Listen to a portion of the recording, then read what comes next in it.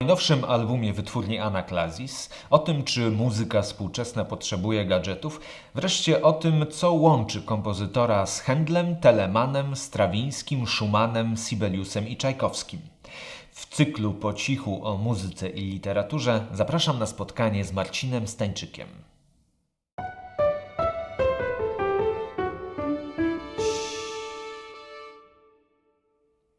Dzień dobry, Marcinie. Dzień dobry, Danielu. Witam Państwa serdecznie.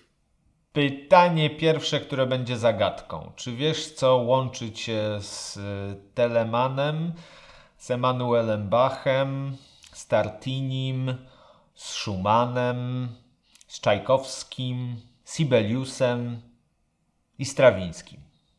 Przyznam szczerze, że oprócz tego ostatniego nazwiska to ciężko byłoby mi odgadnąć. Nie mam pojęcia. No to łączą Cię dwie rzeczy. Po pierwsze, jesteś kompozytorem, tak jak oni, a po drugie, każdy z nich w którymś momencie liznął, że tak powiem, prawa. Albo studiował, albo też był zatrudniony w obszarze prawniczym, lub też rodzice chcieli, żeby niekoniecznie te osoby zajmowały się muzyką, a właśnie szły w stronę jakiegoś twardego zawodu. Czy ty już zdecydowałeś, czy chcesz być prawnikiem, czy kompozytorem? Tak, zdecydowałem, że chcę być i kompozytorem, i prawnikiem. I da się to połączyć? Taką mam nadzieję. W tę stronę działam i jak pokazuje mój przykład, na razie wydaje się to możliwe.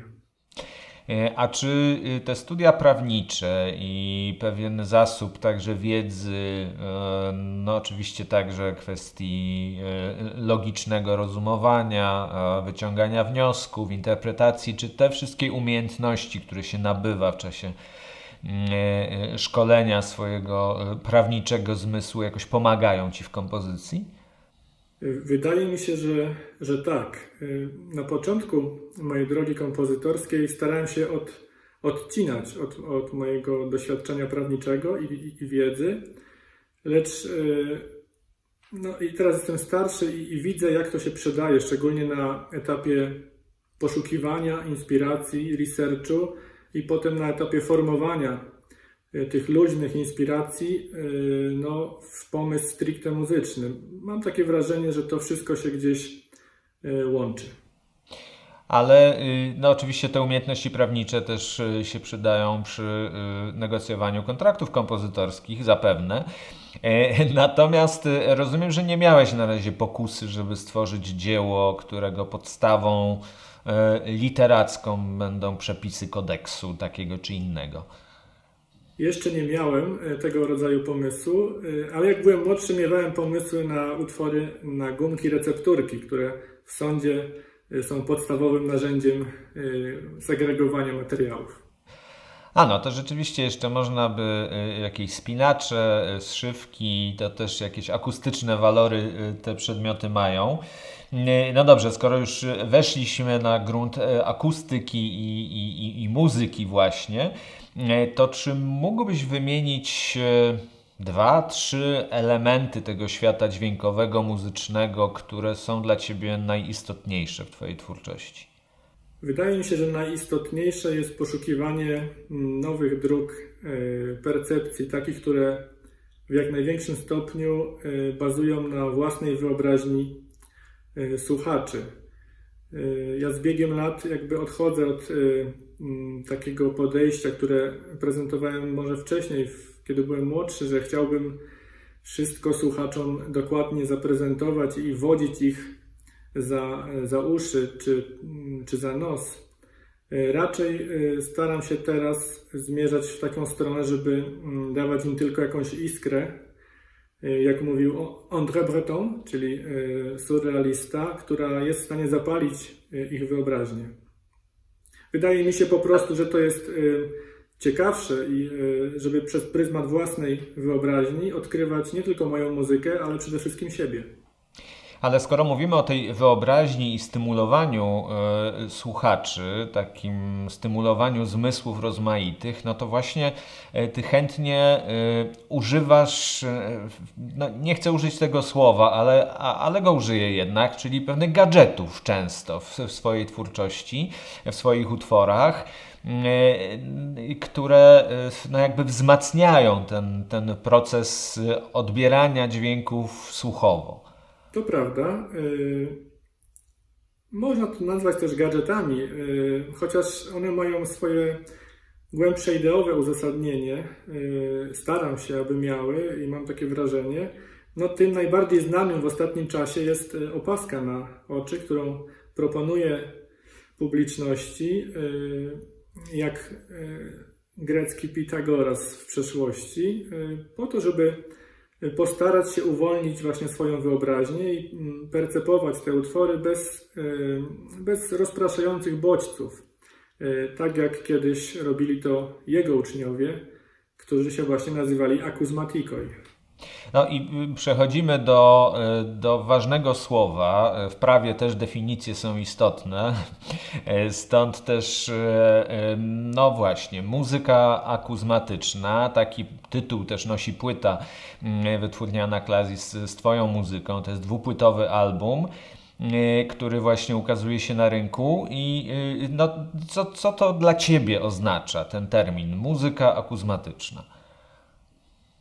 No to jest bardzo dobre pytanie, ponieważ muzyka akusmatyczna dla mnie jest trochę czym innym niż uczymy się w szkołach muzycznych, niż też no, czytamy w książkach. Ja podchodzę do tego troszkę szerzej. Oczywiście wywodząc wszystko od źródła słowa, czyli od słowa akusma, które oznacza po prostu to, co słyszymy.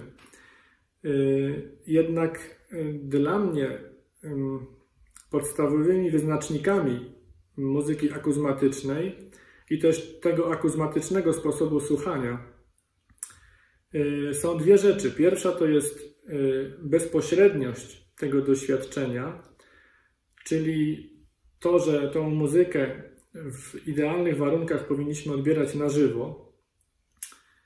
A druga to jest taka, że chciałbym, żeby ona była odbierana na taki sposób, jak muzyka akusmatyczna, którą znamy, prawda, z drugiej połowy XX wieku. Czyli żebyśmy mogli cieszyć się dźwiękiem, tworzyć własne wyobrażenia, własne wizualizacje, ale przy użyciu czy słuchając instrumentów akustycznych, a nie muzyki elektronicznej, jak to przyjęło się uważać, że muzyka akusmatyczna to jest muzyka po prostu na głośniki. Ja nazwałem te moje utwory w tym nurcie Musik akusmatik instrumental, żeby podkreślić właśnie to, że można słuchać akusmatycznie w zasadzie wszystkiego i można słuchać akusmatycznie właśnie instrumentów akustycznych. Tego, mam wrażenie, wcześniej nie robiono i to jest moja propozycja percepcji dzieła muzycznego. Ale jednocześnie nie uciekasz od tych, nazwijmy to, instrumentów elektronicznych lub też modyfikacji brzmienia przez odpowiednie oprogramowanie, modulacje, opóźnienia itd. Absolutnie nie. Dziedzictwo IRCAM-u i lata spędzone w Paryżu ciągle odbijają się mocnym echem w mojej twórczości, jednak nie jest to taka dominanta, nie jest to dla mnie najważniejsze. Staram się podchodzić tak bardziej, byśmy powiedzieli, holistycznie do dzieła muzycznego i zaproponować po prostu coś, co jest takim konglomeratem wszystkich tych rzeczy, których do tej pory się nauczyłem i które mogą, mam wrażenie, takie dawać nam jakąś nową możliwość odbioru dzieła. Na tych płytach znalazły się 4 kompozycje. To jest Sam Drop z 2016 roku, Blind Walk właśnie z tymi słynnymi opaskami. Pisałeś to w 2014-2015 roku, Sea Rounds 2018 i zależy jak przeczytamy, czy z angielskiego, czy z niemieckiego, Unseen albo Unsehen 2018. Czyli utwory te powstały właściwie w ostatnich 6-7 latach. Czy coś się znacząco różni między sobą? Ja myślę, że z biegiem tych lat pierwszym chronologicznie był utwór Blind Walk. On jest na czyste instrumenty akustyczne, tam nie ma elektroniki, ponieważ chciałem tą ideę wyrazić w sposób najbardziej taki, byśmy powiedzieli, właśnie czysty. Później kolejne utwory to już są z udziałem elektroniki większym lub mniejszym i to jest jakby wyraz mojego dążenia do jakiejś syntezy moich doświadczeń, ale pryncypia pozostają ciągle te same, żeby po prostu nie odbierać dźwięków jak komputery, nie analizować, nie oglądać muzyki, żeby raczej wejść w głąb siebie i oglądać to, co ma nam do powiedzenia własna nasza wyobraźnia. Kiedy czasem dyskutujemy o Twoich nowych przedsięwzięciach artystycznych, czy właśnie między innymi o tej płycie, chociażby sesji nagraniowej z MX-em w Niemczech w zeszłym roku, no to zawsze zwracasz uwagę na to, że chciałbyś być obecny przy danym wykonaniu, czy przy danej rejestracji. Czy to wynika jakby z Twojej chęci kontroli nad tym procesem, który się dzieje w czasie sesji czy w czasie nagrania? Czy po prostu jesteś, nie wiem, ciekawy rezultatu, po prostu to lubisz? Jak to wygląda? Głównie, tak jak się domyślasz, to wynika z mojej chęci kontroli. Ja tutaj nie uciekam od tego, jestem osobą dosyć apodyktyczną, ale mam wrażenie, że to przynosi dobre, wymierne rezultaty artystyczne. Szczególnie jeśli pracujemy z utworami, które są zapisane w nietradycyjny sposób albo operują dźwiękami, które nie należą do kanonu normalnego grania, którego uczymy się w akademiach muzycznych. Tutaj sztandarowym przykładem jest utwór Blind Walk, gdzie wykonawcy naprawdę grają na przeróżne sposoby, ale żaden z nich nie odpowiada temu, którego uczyli się w akademiach muzycznych. Oni grają na ustnikach od innych instrumentów, jakby udają różne zwierzęta. Czasem muzyk potrzebuje po prostu tego, żeby mu to pokazać. I taki jest sens mojego uczestnictwa w próbach i w nagraniu. Ja to wielokrotnie już jakby przeżyłem i wiem, że to jest najszybszy i najbardziej efektywny sposób, aby ten utwór zabrzmiał tak, jak sobie to wyobraziłem. Teraz chciałbym jeszcze Cię zapytać o jedną partyturę, która jest taką jedną z najświeższych, czyli utwór na saksofon i orkiestrę. Czy to też jest muzyka akusmatyczna, czy to jest utwór zaliczany do innego nurtu? To jest rzeczywiście jeden z najświeższych utworów. Rodzaj koncertu, czyli jest tutaj główny bohater, osoba, która jest, to jest koncert na saksofon pisany dla Pawła Gusnara, więc ja sobie nie wyobrażam, żeby jego nie było widać tym razem, ale utwór będzie miał również takie elementy, które będą po części akusmatyczne, to znaczy ten głos solowy nie będzie też tak oczywisty i nie będzie się dokładnie pokrywał z tym, co widzimy.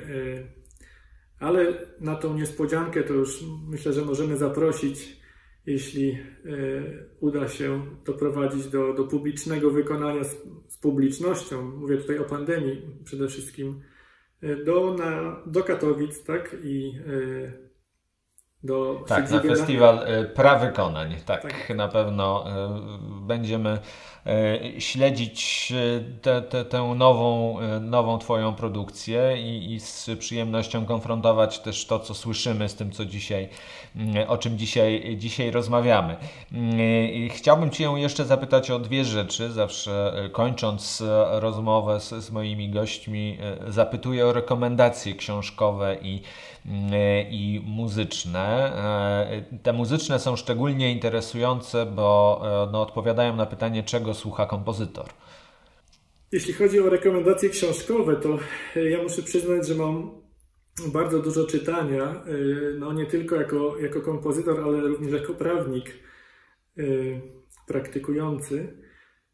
A dodatkowo moja sytuacja osobista zdradza tutaj, że niedawno urodziła mi się córka.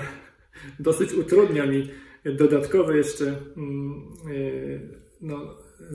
czytanie po prostu książek, ale muszę powiedzieć, że mam książki, które chciałbym przeczytać, które już leżą na mojej półce i jedną z nich jest biografia księżnej Diany. Od jakiegoś czasu interesuję się tą postacią. Nie zdążyłem jeszcze przeczytać tej książki i mam nadzieję, że w wolnej chwili, po ukończeniu utworu na saksofon i orkiestrę, będę mógł się jej oddać. Natomiast jeśli chodzi o płyty, ostatnio bardzo zafascynowała mnie płyta, a głównie jeden utwór tak naprawdę z nowej płyty Żaruskiego, w której śpiewa on arię z oratoriów.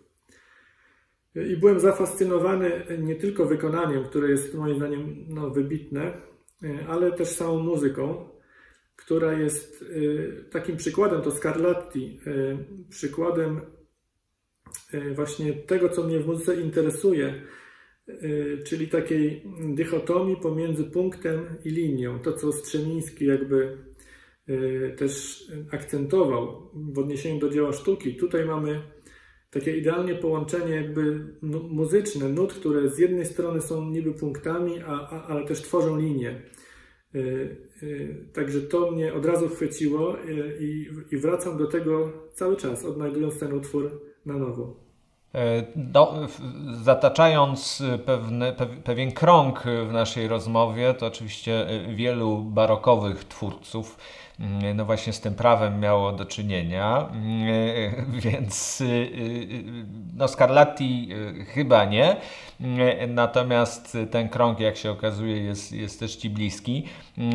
A najpewniej, gratulując narodzin córki, najpewniej za moment będziesz sięgał w inne rejony literacko-obrazkowe. Więc to też będzie cały zasób nowych lektur, które będziesz pewnie oglądał najpierw, a potem czytał ze swoją córką.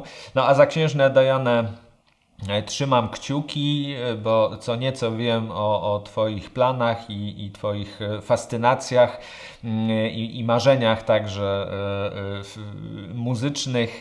Na razie oczywiście nie będziemy tego zdradzać, ale mamy nadzieję, że coś z tej lektury także wyniknie. Marcinie, bardzo Ci dziękuję za spotkanie, za rozmowę. Wszystkiego dobrego. I cóż, dziel pięknie i dobrze czas pomiędzy prawo, muzykę, i rodzinę oczywiście. Dziękuję bardzo za to spotkanie. Pozdrawiam Ciebie i pozdrawiam Państwa. Wszystkiego dobrego. Dzięki. Do widzenia.